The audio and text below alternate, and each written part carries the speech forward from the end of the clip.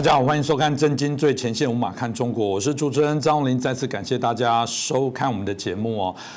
其实我们节目从这个去年当然一直在关心美国总统大选哦。如果大家还记得，其实我们那时候很多人觉得说，哇，川普很勇敢的也看清了中国，然后敢于跟他对抗哦。虽然有人说他有点狂人，但你知道乱世的时候总是有人哦，这个更勇敢的，然后心脏更强大的哦，来敢于对中共来做对抗，大家认为说也是一个寄托，但最后选举的结果这个由拜登所就任哦，那很多人就担心说哇完蛋了，会不会这个从此又开始亲中，然后会不会我们这个反共的这些所有大联盟的部分从此又瓦解？特别台湾台湾在当时的时候，有人骂说民进党你是不是押宝啊？都大家看起来这个朝野好像都在挺川普那会不会这样子拜登就任之后会让这个民进党的好日子结束，然后美台关系可能会陷入这个历史的低点。可我们看到1月20这个拜登就任以来，显然这些问题并没有马上发生，而且有些动作这看起来拜登同样也没有手软，而且延续川普的一些策略持续的一些进行当然就有许多的一些讨论所以我们邀请到我们中国经济学家，也是我们的旅美学者，我们陈小农博士。陈老师你好。你好，主持人好，观众朋友们大家好。是陈老师，我们刚刚有提到这个美台关系至少目前看起来并没有立即降温不管是我们看到的帛琉的大使来到台湾，这是断交40多年来第一次有，然后我们看到这个拜登派他的好友也来到台湾来拜访蔡英文那这过程当中当然也对于所谓的台湾有许多的承诺，他们反而说哇，这个其实是我们有史以来台美关系是最好最紧密的时刻所以我想请老师来谈一下，你觉得这个是真的代表拜登也对台湾有一些我们讲承诺，不管是从各个面向，从民主，从这个军事上，老师你怎么看呢？我觉得说美国的对台政策，它虽然也强调民主价值观，但是其实它主线呢是维持台湾的稳定安全，还有在中美军事的对抗当中呢保持不败之地。那么在美国的对外政策方面呢，其主要推动作用的是美军，还有国会里的卫国派。我以前在节目里介绍过这个概念那么拜登当局之所以现在维持对以前美国历任总统那个对中共的战略模糊方针他是主要还是不希望说刺激中共为了中共自己的政治正确铤而走险。那么现在全世界都看到中共对台湾的军事威胁是步步升级，那么其中更重要的是许多国家呢还没有看到的是，中共的对台威胁已经把它变成了军事上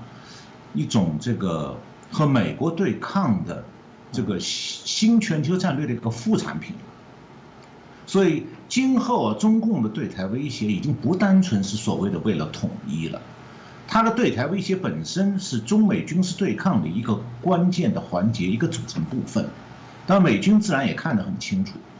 所以会接连不断的就台海军事危机发出警告。对美军来说，中共的对台军事威胁与对美国的军事威胁其实是一回事，不能够区别对待的，那必须是一体化的应对。所以中共点燃了中美冷战之后台海危机就自然而然的国际化了。那么不单是说美国必须应对中共夺取第一岛链的威胁，那么日本也必须同步应对。那么台湾的地理位置是第一岛链的这个重要的一环，所以台湾既然处在第一岛链上，中共与美国的军事对抗，台湾就不可能置身事外了。所以这个是中美冷战的当中这个国际关系方面一个基本的战略背景。那么在这样的背景下，美国现在在外交层面是加紧美台的交往，制定一系列友台法案，也派人到台湾来访问。对台湾来讲，外交层面上呢，如果想要有更大的突破，还取决于未来中美关系的走向。那么当前呢，最关键的是军事上的双方的合作。那么台湾是主动要增强自己的国防能力。那么所谓美军协防台湾，不是台湾坐等美军来撑腰，而是说国军需要有自我防卫的坚强意志力和必要的军事装备补强。那么所谓国军的自我防卫意志不但是说国军高层的决策，国军官兵也要有这样的意志力。那么同时也需要对中共的第五纵队要有必要的防范。那么只有在国军展现出来自我防卫的意志和国民展现出来同心同德守护台湾的强烈愿望，美军才能够以这个为基础来展开协防的部署。那么我看到说中共的外宣媒体经常会引用台湾一些学者的话说，两岸还是要和平，不要惹毛中共。那么这种论点的根本弱点在哪里呢？就是说太旧、太陈旧，它去年6月就过时了，没有用了。为什么这么讲？因为去年我刚才讲到，去年6月是中共正式宣布用北斗卫星导航系统对美国全境可以实现精准核打击。那么这就相当于说是卫星导航时代的新版古巴导弹危机。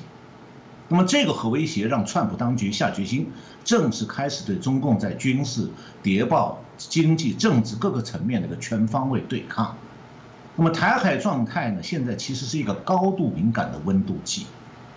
那么这个温度计现在是因为中共点燃了中美冷战，就被放到了中美冷战这锅开水当中去。那么这种情况下，你我看不到这一点，以为这个温度计还在习近平的口袋里，他要怎么样就怎么样。那么只要好言相劝习近平，两岸就没事。那这种想法说的好听一点，现在叫做相当迂腐；说的难听一点，就相当愚蠢。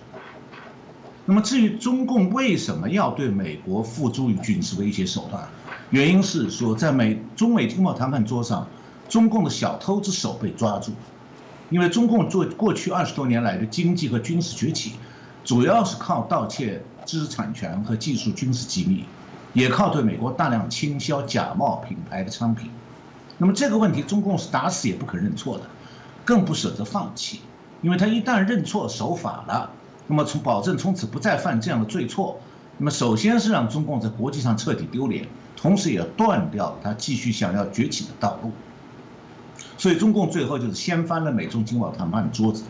用军事威胁这个唯一他可以愿意用的手段，试图胁迫美国让步，放弃对中共的压力。但中共呢，毕竟是没有冷战的经验，他是有军事专家，但是他没有战争问题上的战略家。这种战争问题方面的战略家，必须是要站得比习近平还有中共军方高阶将领更高更远。而且讲出来的话有权威，连习近平都必须听。那中共有这样人吗？没有啊。在极权主义国家，还有法西斯主义国家，政治领导人和军方将领常常是独断一切，根本听不进不同意见。而且，就算中国当中有人具备这样的战争方面的战略思维，他也不敢讲真话，那会得罪高层啊。那么，当年大日本帝国战败以后军方将领总结教训的时候感叹的就是这一点。就是说有人喊打仗，以为打就一定赢，就是没有人想到过说敢打不难呢，难的是停下来。整个国家被送上战争悬崖，就发现找不到路下来了。那么现在中共犯了同样的错误，他点燃中美冷战的时候想不到，冷战火点起来以后它不会自动熄灭的哦。冷战双方是只能零和博弈，一直到其中一方彻底失败。那美苏冷战教训呢就是这样。所以现在如果有人想劝中共说你停止中美冷战好不好？因为中美冷战对你没好处，那这个人就会踩到中共最痛的脚趾头，因为那是涉及到中共共产党最核心的意识形态教条，就是所谓他们也有红色政治正确，那里面关键一条就是共产党永不败，或者我们用共产党教科书的话讲，就是所谓社会主义一定战胜资本主义。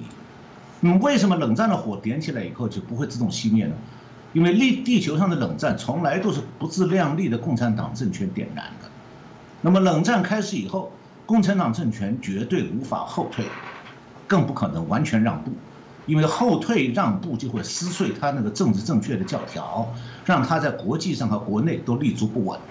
所以中共是只能选择对美逞强，那么这样呢是证明了他的政治正确教条了。可是冷战自然也就停不下来，只会逐步升级。是，刚刚听了老师所介绍的部分，大家也可以知道中共的这些过去惯常用的一些方式但到底这个拜登看得懂吗？拜登过往一直被认为在中国议题上面有点骑墙派，即便到如此所以我们刚刚一开始看起来，他也说号称是台美邦谊最稳固的时候但是大家还是会担心像我们看到这个国务卿布林肯对于所谓的过往肯定川普的路线，但随后的部分大家如果还记得的话，那时候拜登就说这个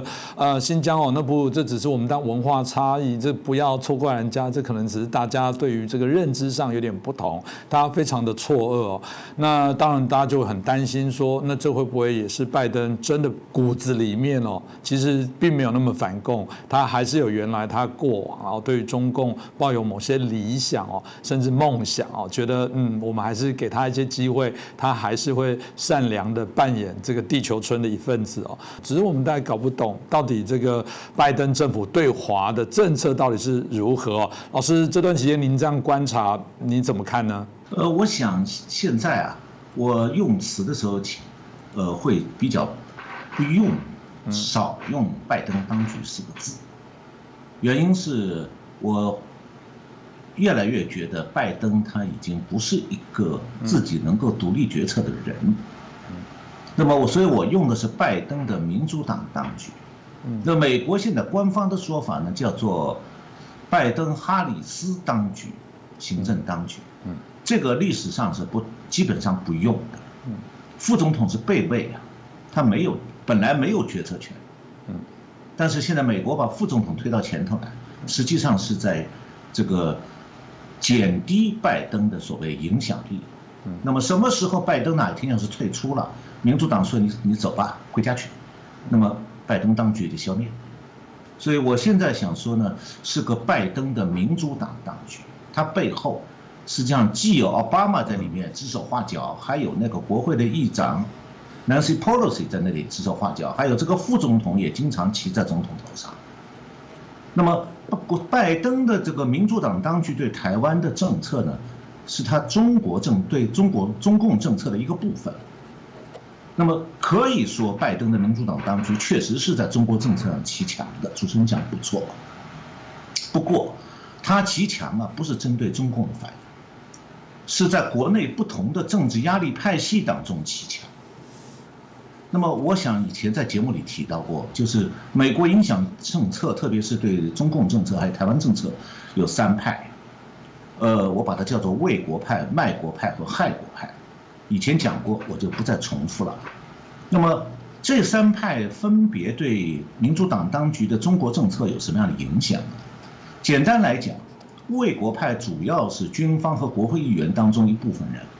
他们是很清楚看到了中美冷战对美国构成的迫在眉睫的威胁，所以呢，这个军方会反复的警告。那么我也在以前节目中也反复讲过，所以他们现在这个就是卫国派是要求军方立即采取坚定的应对来维护印太地区的稳定，那么这样才能够守护美国的国家安全。那么这样的要求呢，拜登是通过对军方行动的默许，还有美国国务院安排的对台对日政策呢，实际上是体现出来的卫国派的主张了，这大家都能看到。那美军对共军威胁的反制也是越来越清晰，越来越强硬。那么同时还有一个卖国派，它在哪里呢？主要是美国的商界和教育文化界，里面有大量的卖国派。那么商界呢，是希望中美冷战熄火，这样好取消对中国的这个贸易关税，还有出口限制。那么教育文化界呢，希望有更多中国留学生到美国，这样大学可以赚钱，那个教授开课呢也有人听，不然他自己饭碗就敲掉了。那么还有一些是从事中国研究的，还有一些从事理科研究的教师，他们是希望中国大陆留学生去修他们的课，有帮他们做研究，还可以通过他们拿到经费。所以他们对川普的全方位对抗中共的这个政策是恨之入骨的。那么川普离开以后呢，他们是确实盼望马上就恢复奥巴马时代的那种对中共妥协让步那种磕头政策的。但这一派人有一个难处，就是中共他坚决不让步，这样的话就让他们找不到逼美国行政当局对中共让步的一种借口。那么所谓的不是拜登的民主党当局内部忽视熊猫、拥抱熊猫派的声音，而是熊猫现在总是挥舞着它的利爪，张开大口露出利牙，这样的话它就没有办法拥抱这只熊猫啊，所以他也没办法讲说，你看那个张牙舞爪的那个熊猫现在非常乖，它明明是很凶嘛，所以现在这样的话，作为一个结果就是说，这个美国经济上的不少政策现在是只能延续川普时代的既定方针。那每次拜登派人去和中共联接触的时候呢，拥抱熊猫派都是希望说尽快出现一个中美关系的大转机。那么这次最近美国那个气候特使克里到中国去，又让他们失望。当然了，拥抱熊猫派呢不会放弃，但是他们总也成功不了。那么除了这个卖国派以外，还有一派是害国派，就是他们不关心熊猫凶不凶，也不关心美国有没有危险，他们就关心一件事情，什么事情呢？就是自己这一派的政治正确的政策清单要坚定不移地实行。不但在国内要贯彻到底，而且要推广到全世界。目的呢，就是要通过证明说政治正确是普世价值，这样来实现政治正确派在美国国内和在国际上的一统天下。那么也就是说，政治正确派他们想要有长久的一派专政。那么他们其实对中共的一党专政是并不痛恨的，因为彼此都是追求一党专政嘛。那么政治正确派的政策清单呢，大体上都是奥巴马时代提出来的。现在正在迅速推行，我后面会谈到一点。所以现在奥巴马而不是拜登，才是这个害国派的精神领袖。从这个意义上讲，奥巴马现在通过操纵白宫，仍然在当美国的半个家，而这个他当半个家是美国的灾难。那么到目前为止说，可以影响政策的这三派啊，还没有公开的打内战，互相攻击，而是各唱各的调。各唱各的歌，彼此互不妨碍，所以美国的政治，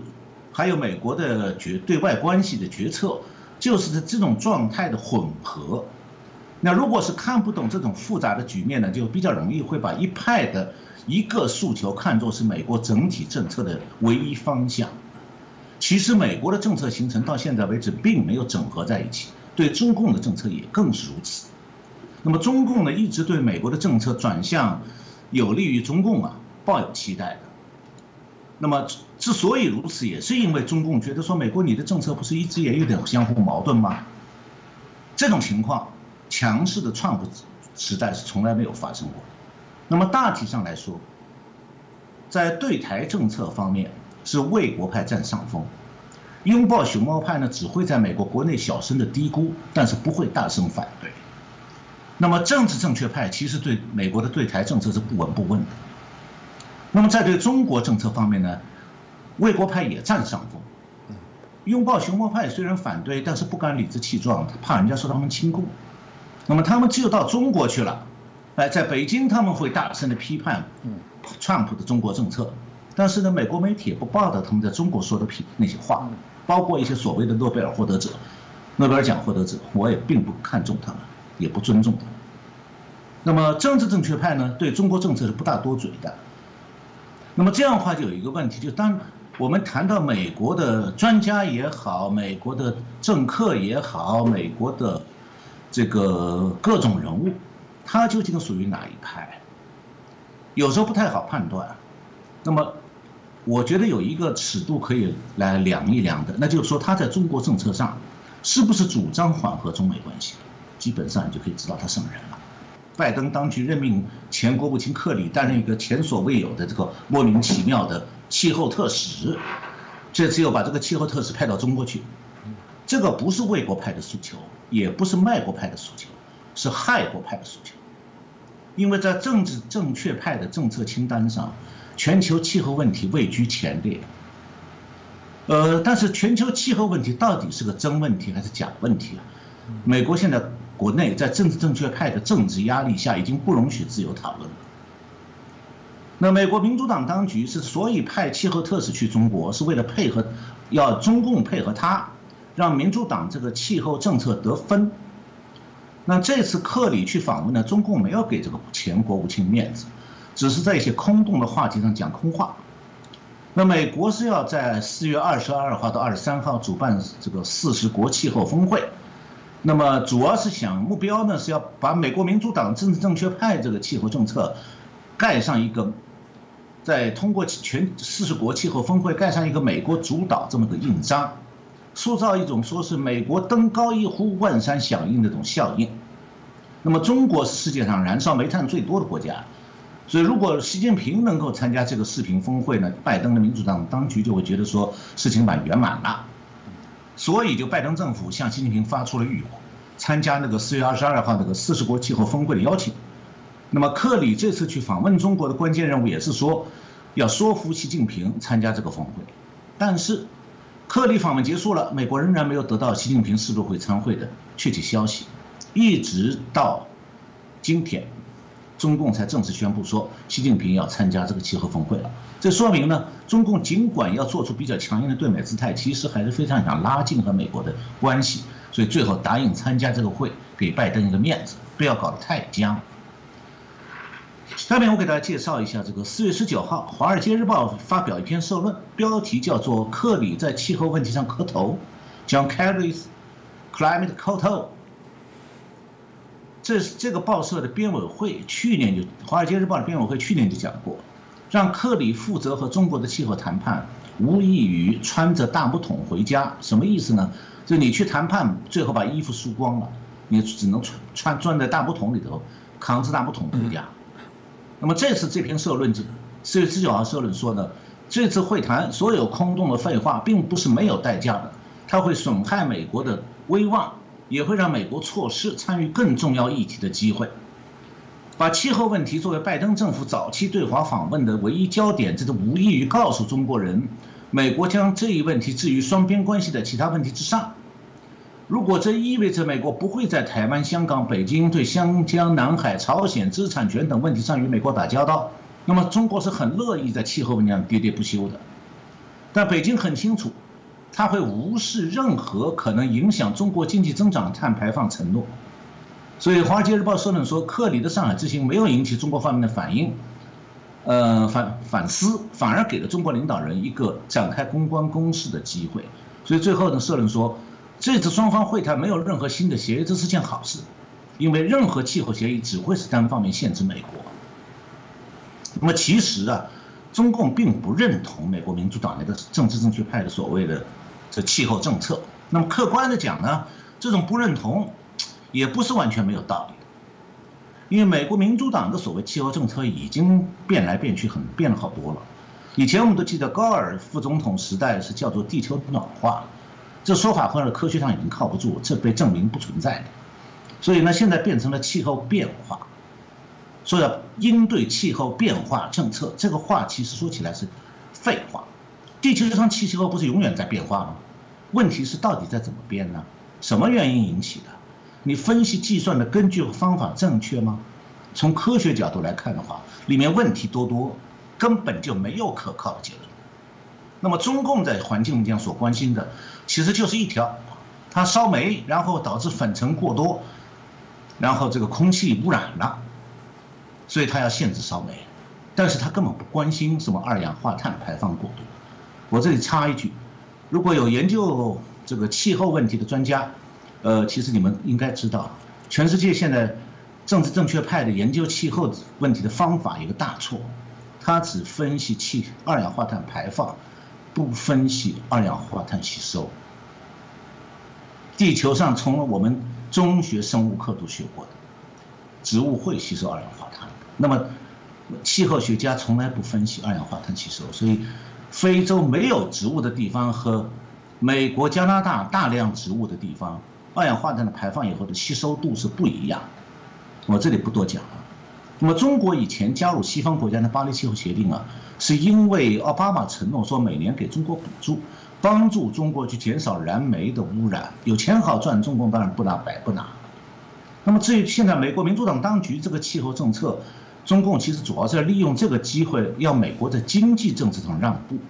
同时呢，中共还要向美国展示所谓它的国际影响力。所以就在这个克里4月16号在上海在商谈和中共官员商谈的时候，当天晚上，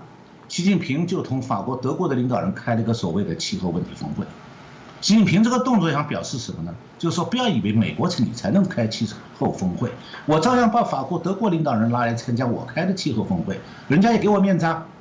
是，刚刚其实听到老师提到的部分，当然这个部分值得我们来好好来做观察。当然回到这个不只是美中台三方的关系哦，这一阵子在对于中共的对抗里面，其中一个国家叫澳洲，他们的总理还是大声的对于中共来斥责，还是认为这是民主归威权未来的一个对抗，呼吁全球必须要来团结对抗中共那不只是这个澳洲，那我们看到包含加拿大，理论上加拿大过往或者澳洲事实上对中国来讲都有一定的友善互动的程度可这阵子加拿大同样的也支持自由航行，同样也派军舰去经过台湾海峡，大家就很好奇这个澳洲或者是加拿大到底是基于怎么样的一个角度，他们到底怎么样来看待对中国的这些相关的政策？老师你怎么分析呢？好，这方面我可能要稍微多介绍一点就是在中美冷战当中与美国利害相关的国家里头，除了台湾和日本，就要数澳大利亚了。那么我以前在节目中介绍过中共的印太战略。那么这战略的基本目标呢，就是说它对美国实行战略的核威胁，那么同时试图控制从台湾到南太平洋一系列国家。那么它在近期有3个目标，第一个就是要基本控制南海的国际水域，把南海事实上变成中国的内海。第二是打通巴士海峡和澳大利亚北部沿海地区内的水下航道，孤立澳大利亚和台湾。那么这2个目标，我刚才讲的第1、第2个目标，矛头都是直指澳大利亚。那么为了达到第1个目标，现在中国正在菲律宾的200海里专属经济区里面占领牛轭礁，准备建南海最大的军事基地，同时把菲律宾军人从他们控制的其他岸礁上赶走，或者派海军舰艇切断他们的这种菲律宾的海上交通。这种把对方驻守人员逼走的战术，说不定将来会用到国军控制的太平岛和东沙岛上。那么为了第2个战略目标，就是打通巴士海峡和澳大利亚北部的潜艇的水下航道，中共现在正在印度尼西亚沿海进行水下航道侦测，同时在澳大利亚北面的巴布亚新几内亚准备花几百亿美金在达鲁岛建海军城。那么美军对这方面呢是高度警惕的，所以今年1月到4月，美国的罗斯福号航空母舰编队做了一次历史上从来没有过的大范围的海上威慑性巡航。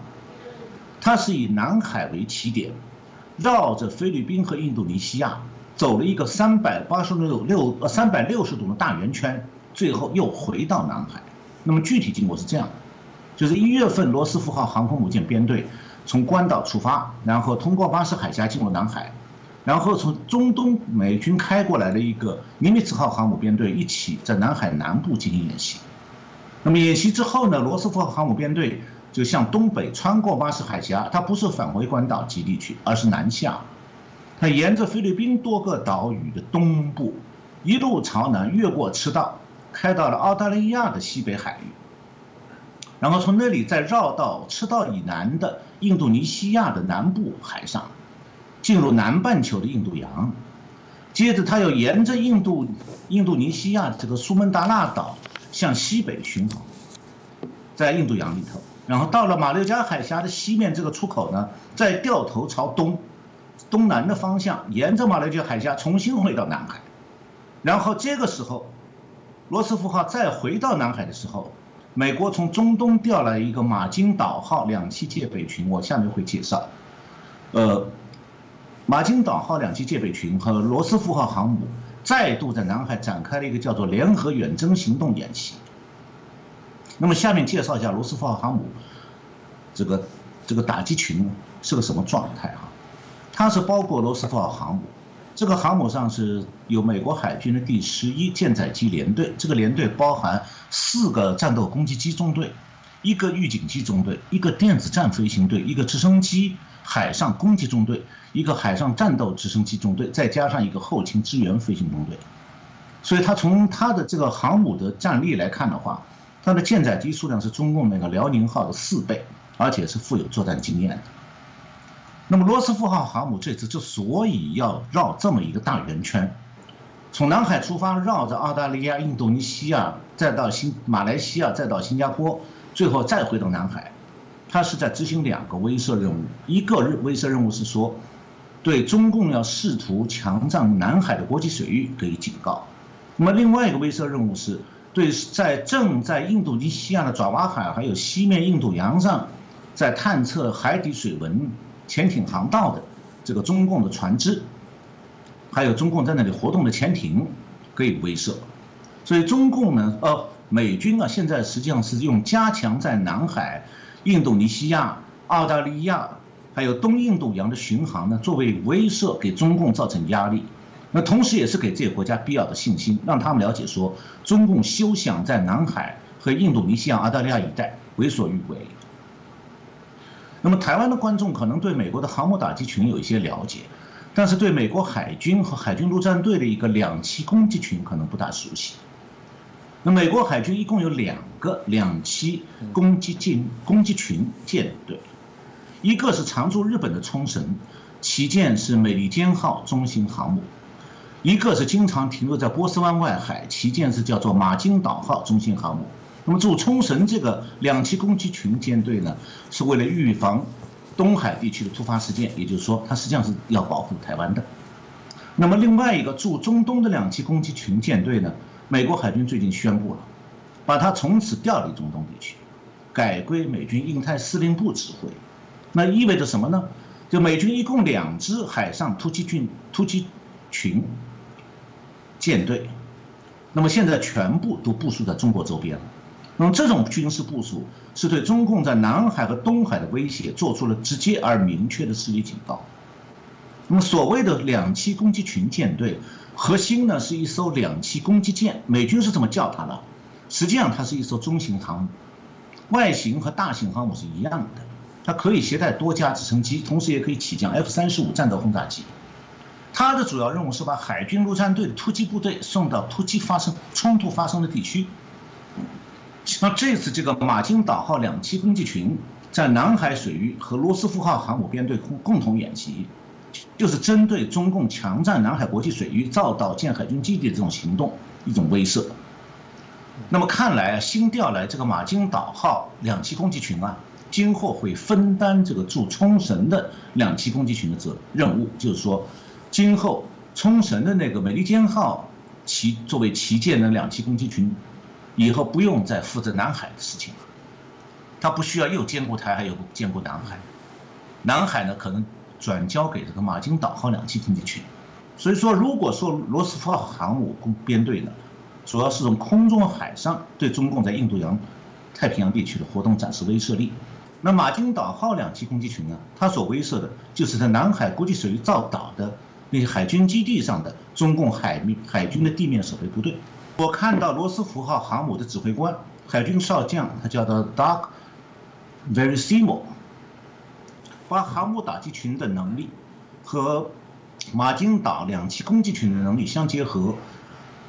可以提高我们的战术技能，并表明我们对印度洋和太平洋安全与繁荣的持续贡献。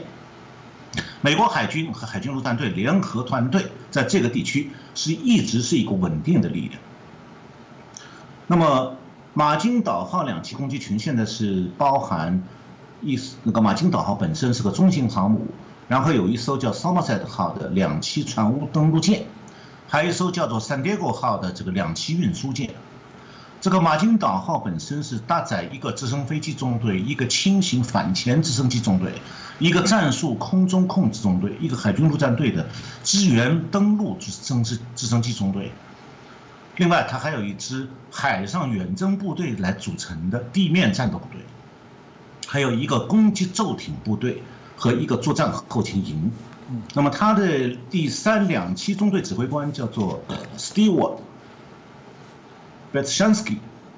他讲过这样的话，他说：“这支远征打击部队充分表明，我们能对任何突发事件做出反应，制止侵略，并且为支持自由和开放的印度太平洋地区提供区域安全和稳定。”那么在这样的中美军事对抗的背景下，美军现在的航母编队是在我刚才讲过，是在澳大利亚大门口这边巡航，对中共的活动进行威慑。所以澳大利亚自己也很清楚，他现在也需要卫国了。所以澳大利亚总理4月15号就不点名的批评了这个中共的威权统治，他是通过视频在参加印度举办了一个关于地缘政治和经济的多边论坛，叫做 Rasina 对话。他讲到说，我们的世界正面临一种巨大的两极分化的危险，就是一个威权政权和独裁政权，以及我们所热爱的自由民主国家之间的两极分化。这个澳大利亚总理 Morrison 说呢，经济胁迫被用作治国的手段，自由主义的规则和规范受到攻击。这个威权政权，他讲的其实就是中国，因为中共对澳大利亚采取了一系列的经济制裁规则，一系列经济制裁措施。目的呢是想让澳大利亚放弃澳大利亚自己的10年国防计划。所以澳大利亚总理莫里森警告说，印度太平洋地区的紧张局势正在加剧，军队现代化也正在以前所未有的速度进行，民主主权国家正受到外国干涉的威胁和胁迫。那澳大利亚国防部长叫做 Christopher Pyne， 他讲的更明确。他说，印太地区发生涉及中国的战争可能性正在急剧上升，台湾可能是下一个爆发点。那么，澳大利亚广播公司报道说呢，这个澳大利亚的前国防部长叫帕恩，他在澳大利亚阿德莱德大学的一次演讲当中讲说，中国的战略态势并不像以前想的那样温和，这令美国和及其盟国非常不安。现在印太地区爆发热战的可能性提升。他说，5年前我会说可能性非常小，现在我不得不说可能性比当时更大。这不是一场网络战争，而是一场涉及人员伤亡、军事平台破坏以及侵略者和捍卫者双方的真实战争。那么，澳大利亚对印太局势的判断和美军是一模一样，这说明中共的扩军备战和对外威胁已经让西方国家得到了相当程度的共识。刚才主持人讲到说，加拿大好像和中共八竿子打不到，为什么他也参加进来？那我介绍一下澳大利亚广播公司最近报道的一件事情。不是澳大利亚，加拿大广播公司，加拿大的一个国家安全局长叫做 David Vigneault， 他在一个智库叫做国际治理创新中心的演讲当中，3年来第一次表示说，加拿大几乎所有经济领域公司都成为外国敌对行为者的目标。那么这个外国敌对行为者就是中共。他说，我们的调查显示，这种威胁不幸地给加拿大公司造成了重大伤害。加拿大的生物制药、健康、人工智能、量子计算、海洋技术和航空航天部门面临着特别严重的威胁活动。加拿大安全情报局观察到持续的和复杂的国家支持的威胁活动已经有很多年了。他说，我们继续看到这种威胁活动的频率和复杂性在上升。所以他说，这个加拿大安全情报局局长说，对加拿大国家安全的最大战略威胁来自外国的敌对活动。那历史上呢，间谍的重点是获取加拿大的政治、军事和外交机密，但如今我们的对手更关注的是我们全国各地的小型初创企业、公司董事会和大学实验室的计算机系统中保存的知识产权和先进研究。他说，我们最关注中共等国家政府的行动，这不是秘密了。他说，现众所周知，敌对行为者指的是中共。敌对行为者的目标是员工、前员工、学生、教授、承包商、商业伙伴。目的就是获得一个进入电脑系统的一个许可，然后从那里盗窃信息，再存在 U 盘里以后就走出门外去了。那么有关中共的全球谍报活动，我们以后有机会再专门介绍，因为那也是一个很丰富的题材。是，谢谢老师哦。刚刚老师提了之后，我们当然每次都会想这个问题啊，就是说，对啊，中共也是对自己信心满满，可以同时对这么多国家都展开了战狼的外交，或者是我们刚刚提到无所不用其极，做了许多的一些方式。这阵子又被查到说，哇，连一个餐厅装的监视器，有些资讯资料都会回送回中国等等哦。所以我们从前面聊到现在，老师你到底会怎么样重新来界定所谓的拜登对中国对华的一些策略呢？主持人问的问题很好，就是大家搞不太清楚啊，是因为他本来就不清楚，你没办法搞清楚的。是，所以主持人说用怎么样来描述拜登的中国政策？我想了半天，我用12个字，就是支离破碎、相互矛盾、回避实质。所谓的回避实质，是指说他不敢公开承认中共是战略的敌人，是军事威胁这个实质。他要用什么战略竞争对手这种概念，模模糊糊的。那么所谓支离破碎、相互矛盾，是说他的很多政策不是理性思考的结果，而是按照政治正确派意识形态的神主牌在操作。那么这些乱七八糟的政治正确派的神主牌政策呢，本来就是一团混乱的，那自然就免不了支离破碎、相互矛盾。所以在这种我们说拜登在骑墙，他这个骑墙态度背后，有一些是很多人看不透的。美国民主党当局这个意识形态背后啊，它的背景是什么？这是拜登这个对中很多政策支离破碎、相互矛盾的一个根源。那我想说呢，美国民主党当局和中共产党政权有一个相同的地方，就是他们都是被意识形态绳索所束缚。那么中共是被共产党永不败这个意识形态绳索束缚了。那美国民主党是被他自己列在政治正确那个清单上的各种他自己规定的政策束缚住了。前面我们讲过这个气候政策，气候政策就是他的清单上排在前头的一个。那么政治正确的清单上还有这样一些东西，我讲的大家不要笑，都是事实啊，现在正在做的。比方讲，对美国黑人要给历史补偿，但不管你祖上这个是不是黑奴，一律要优待，就是凭肤色优待。还有呢，美国黑人现在出现说在很多州变成犯罪宽容，就是说黑人杀人了没事，警察不抓；白人杀人，警察杀了黑人罪犯，那抓警察。这是一种政策。还有一个叫做性鉴别政策，就是说现在拜登政府按照民主党的意识形态推出来，叫做一个人是男是女啊，你不能这个生理上做鉴定，你必须自我心理鉴定。就我说我是女的，你就得承认我是女的。而且呢，这个男女应该同册，儿童要开始变性的教育。另外呢，对家庭关系也有新的政策，规定说不许在这个学校、公共场合和家里面用爸爸妈妈、兄弟姐妹这样的称呼，那是侵犯同性恋者的权利。还有呢，最近还有的州提出来，马萨诸塞州提出来近亲要允许结婚。再就是美国现在正在开放南部边境，让大批中南美洲的非法移民自由进入，这也是他的政治正确派的政策。还有这2天更进一步宣布，美国全国对大麻解禁，鼓励大家抽大麻、吸毒，而且规定银行必须给大麻生意提供贷款。再一个就是校园里头师生没有言论自由了，你不能批评政府的这个政治正确派的政策。就是这样一些乱七八糟的政策，很多了解美国的民主国家对美国民主党当权这种只能用一种奇怪的眼光去看它。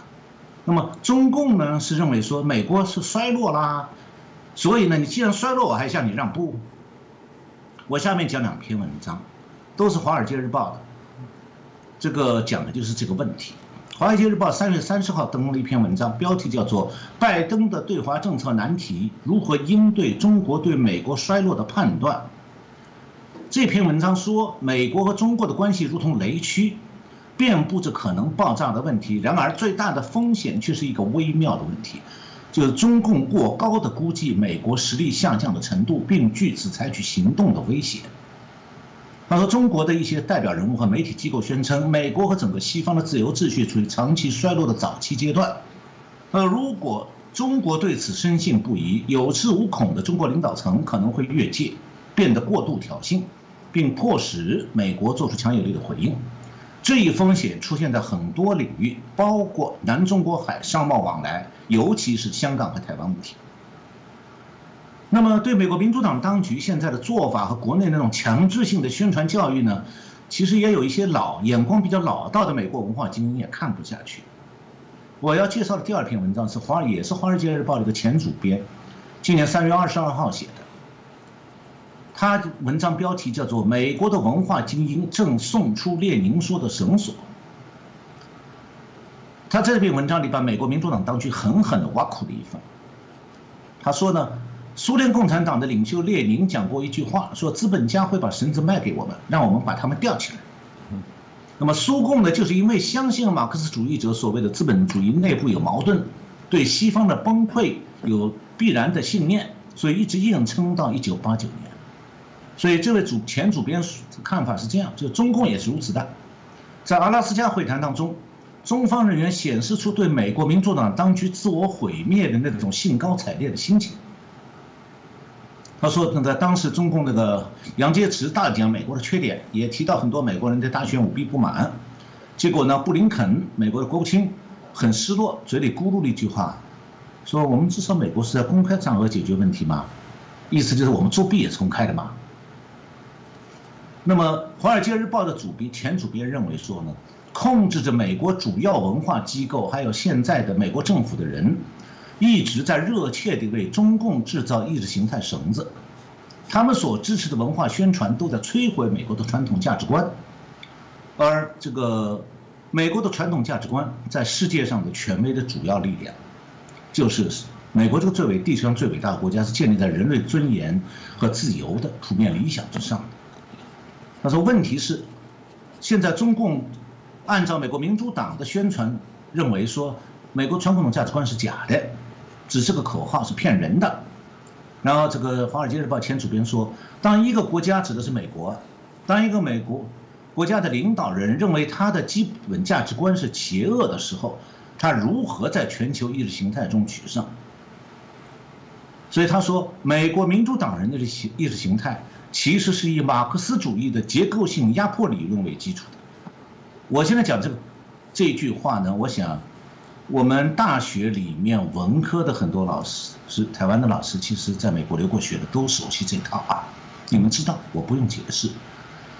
然后《华尔街日报》这篇文章说，在使马克思主义的观念适应经济现实方面，中国人被证明比俄罗斯前辈更加熟练。正如列宁所预言的那样，他们在这个过程当中得到了美国资本家的大量帮助，而我们的文化精英也一直在忙着把刽子手的绳索出口到太平洋去。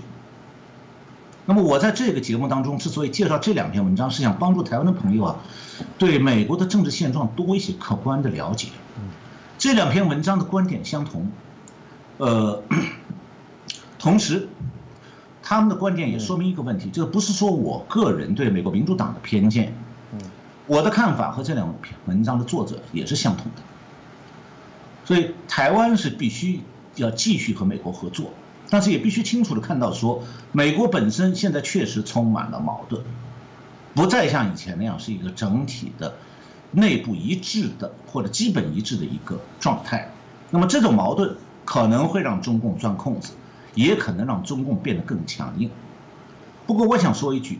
就是一个放低身段、姿态软化的中共政权，其实比一个狂妄自大的中共政权更加危险。那么过去几十年的中美中关系，还有两岸关系都一再证明了这一点。那么最后呢，我想再介绍一下，美国的自由亚洲电台对奥巴马时代担任白宫国家安全委员会亚洲事务资深主任的一位叫做 Evan Medeiros， 他的中文名字是麦埃文，对他这个采访，他虽然也是民主党，但他对中美关系的看法还是相当客观的。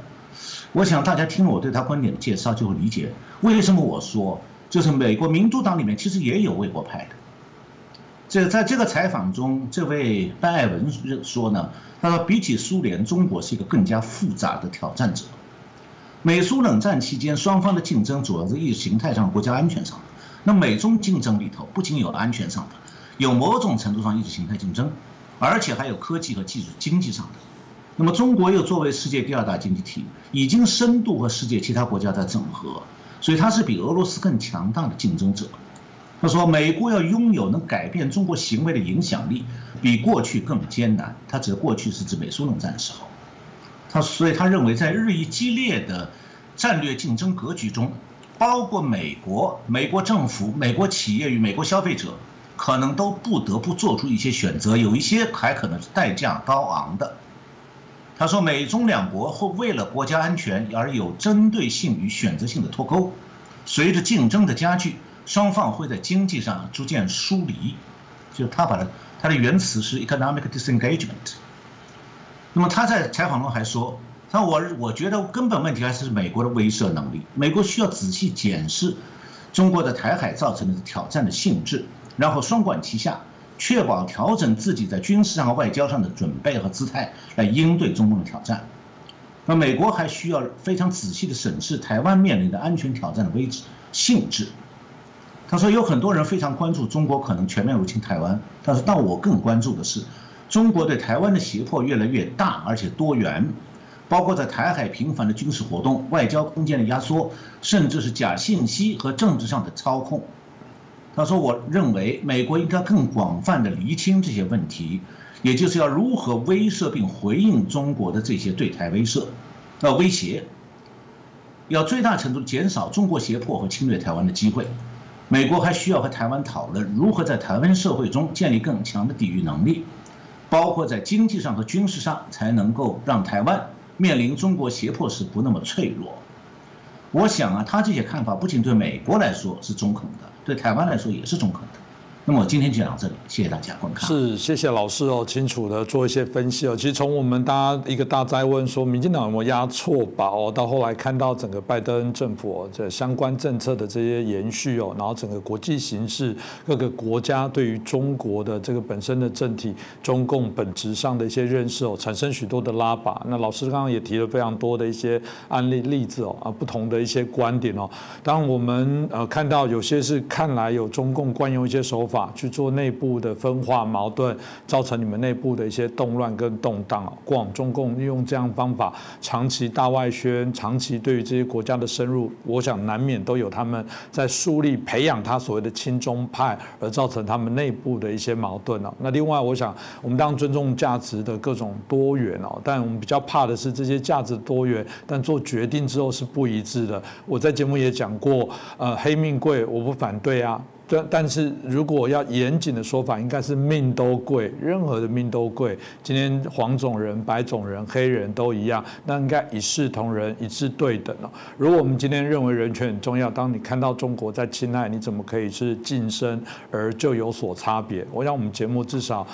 我们自己，我们包含许多来宾都是这样的自我的一个要求。那今天很谢谢我们陈小龙博士带来非常精辟的这些分享。但我们也希望大家如果喜欢我们的节目，帮我们的节目分享给更多的朋友也欢迎大家支持，让我们的支持者更多，让我们的影响更大。再次感谢陈老师，谢谢主持人，谢谢我们的观众朋友们。